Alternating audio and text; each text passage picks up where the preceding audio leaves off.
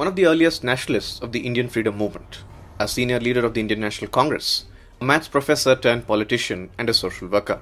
Gopal Krishna Gokhale was born today in 1866 at the Ratnagiri district in the then Bombay Presidency. His generation is perhaps one of the first to receive an English education. Thanks to his parents, though from a poor background, they made sure he graduated from the Elphinstone College in 1884. Since his early days, he was heavily influenced by Justice Mahadev Govind Ranade and was sometimes referred to as his protege's son. Due to his education, he was widely exposed to Western and modern thoughts and was influenced by the works of John Stuart Mill and Edmund Burke. He joined the Indian National Congress in 1889 following the lines of Justice Ranade. He was a contemporary of leaders like Dadabhai Navroji, Tilak, Lalaji and Besant. He was a moderate leader and wished to achieve independence through petitions, discussions and dialogue. His views differed from the other faction of leaders, namely the extremists like the Lal Bal Pal trio. In 1889, Gokhale was elected to the Bombay Legislative Council. He was elected to the Imperial Council of the Governor-General of India in 1901 and again in 1903 as a non-officiating member representing the Bombay province. Gokhale's visit to Ireland resulted in Alfred Webb, an Irish nationalist who supported the Home Rule movement in Ireland, presiding over a session of the Indian National Congress in 1894. He played a dominant role during the split in the Indian National Congress at the Surat session in 1907. He belonged to the moderate faction and wanted to install Rash Bihari Bose as the president of the session against Tilak's choice or the extremist choice of Lala Lajpat Rai. It was the moderates that prevailed and Rash Bihari Bose was the president of that session. Gokhale played an important role in the formation of Sarvajanik Sabha Journal, assisting Justice Ranade.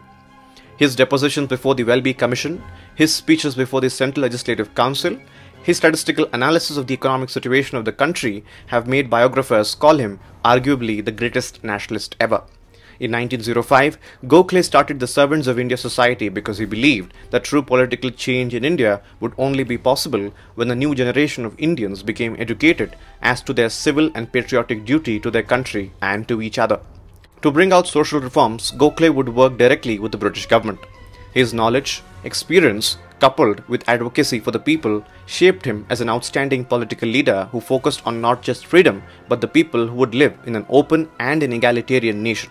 Gandhiji has called him Guru or mentor in his autobiography, describing him as pure as crystal, gentle as a lamb, brave as a lion and chivalrous to a fault, and the most perfect man in the political field. Gokhale visited South Africa in 1912 on the invitation of Gandhi. It is often said that Gandhi came down to India in 1915 on the calling of Gokhale. He guided Gandhi on understanding of common people of India and issues confronting them, through which Gandhi emerged as a pivotal Indian leader. Despite this, Gandhiji was in disagreement with Gokhale's faith in Western institutions as a means of achieving political reform and hence was never a part of Servants of India Society. Though paralleled at various stages, he was often seen at a different standpoint against his contemporary Bala Gangadhar Tilak.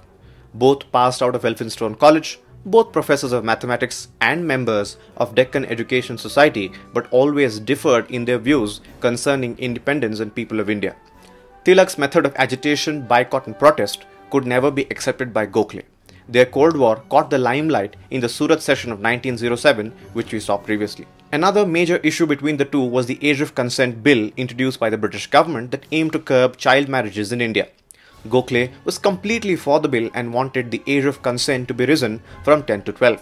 But Tilak, though was in support, never wanted the British to intervene in the internal matters of native Indians and believed that these changes must be brought by Indians themselves after independence. In 1908, when Tilak was arrested on the charges of sedition, Gokhale, as a fellow countryman, opposed the same.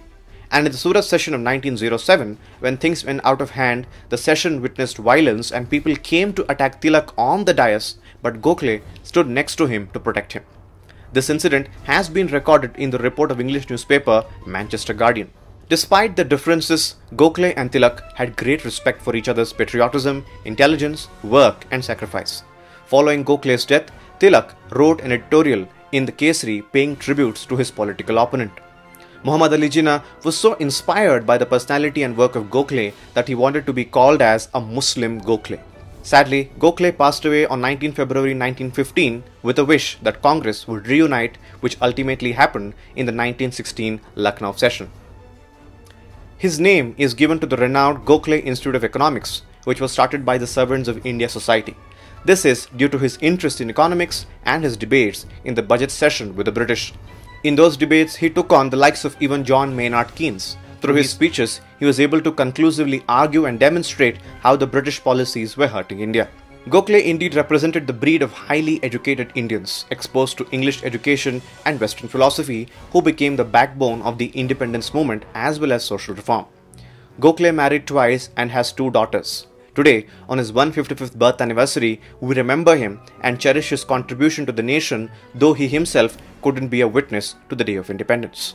If you like our videos, stay tuned to NewsHamster, press the subscribe button, and thank you so much for watching.